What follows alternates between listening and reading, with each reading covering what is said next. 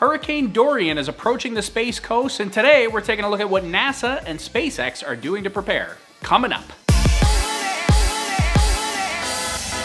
Hey guys, Tori here from Overlook Horizon. If you're new to the channel, we fly high-altitude weather balloon flights to the edge of space and back, and along the way we talk about space, science, and technology. So if that's something you're interested in, consider subscribing. Today we're talking about Hurricane Dorian, which is the fourth named tropical storm as part of the 2019 Atlantic hurricane season. It's currently classified as a Category 1 hurricane, but it's expected to reach Category 4 status before it makes landfall with wind speeds of over 130 miles per hour. Florida is no stranger to hurricanes, with 40% of all U.S. hurricanes since 1851 directly hitting the Sunshine State. Now, this can be good and bad. Obviously, if you're in the path of an oncoming hurricane, it's no picnic. But fortunately, Florida is one of the most well-prepared states when it comes to hurricane readiness, and the Space Coast is no exception to that. According to NASA, most of their buildings can withstand at least a Category 3 hurricane with wind speeds up to 125 miles per hour. This mostly applies to the older buildings that were built in the 60s and 70s though, because that's what the building codes were during the time. That would be things like NASA's iconic Vehicle Assembly Building or the Space Shuttle Orbiter Processing Facility, which now houses the Air Force's X-37B spaceplane and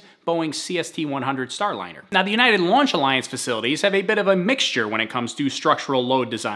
The Vertical Integration Facility, as well as the Crew Access Tower over at Launch Pad 41, are both designed to withstand wind speeds up to 135 miles per hour. Meanwhile, some of their other facilities, like the Mobile Service Tower over at Launch Pad 37, are designed to handle higher wind speeds at up to 140 miles per hour. The newest buildings, though, like the Kennedy Space Center headquarters, the Launch Control Center, or SpaceX's Horizontal Integration Facilities, are all designed up to Category 5 hurricanes with wind speeds of 157 miles per hour or higher. Now, that all sounds pretty good, but it's no guarantee. In fact, back in 2004, NASA's iconic Vehicle Assembly Building actually suffered some damage to the exterior when a pair of hurricanes hit back-to-back just 3 weeks apart, with the strongest one being a Category 3. So NASA really isn't one to take chances when it comes to hurricanes. Just this past Friday, they started moving the mobile launch platform back to the Vehicle Assembly Building to get under cover. Now, the mobile launch platform is intended to support the SLS rocket in future missions, and it was out at Launch Pad 39B for some fit testing. And they had to start the movement of that pretty early because although it's only 4.2 miles from the launch pad to the Vehicle Assembly Building,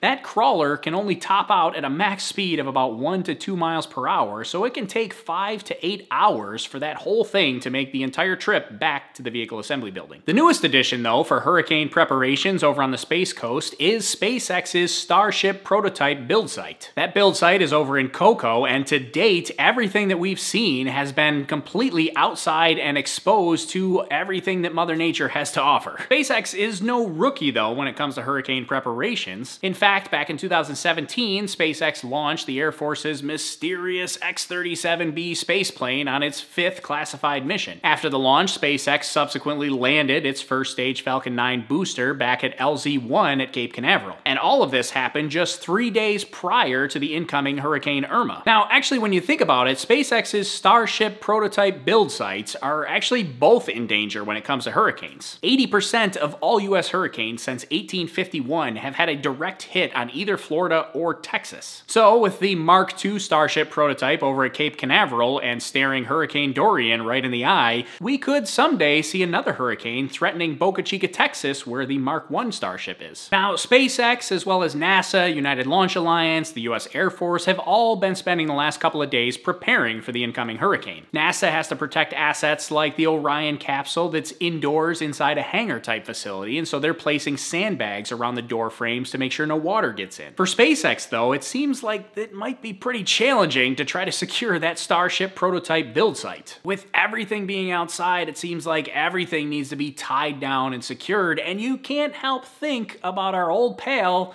the Starhopper. You see, the Starhopper went through similar preparations for a much smaller storm just earlier this year. SpaceX was preparing for some severe weather incoming to Boca Chica, Texas, and had to secure the Starhopper's base as well as the nose cone. Sadly, though, some 50-mile-per-hour winds actually broke the nose cone free from its moorings and damaged that nose cone. SpaceX ultimately decided not to repair the nose cone and just fly the Starhopper like it is, and that's how we got the iconic look of that awkward but lovable flying water tower. Over the next couple of days, we're all gonna have to ride it all out and see what comes of Hurricane Dorian. Meanwhile, the National Weather Service will be hard at work launching weather balloons, and NOAA's hurricane hunters will be launching dropsondes directly into the hurricane so that they can collect detailed data and provide that to as many people as possible so everyone is fully prepared. So, question of the day, how are you guys feeling about this incoming storm? Do you think the Starship prototype is safe? Let me know what you guys think in the comments down below. And if you like this kind of content, please like the video and consider subscribing. We got more to come. Finally, if you're in Florida or in the path of Hurricane Dorian, please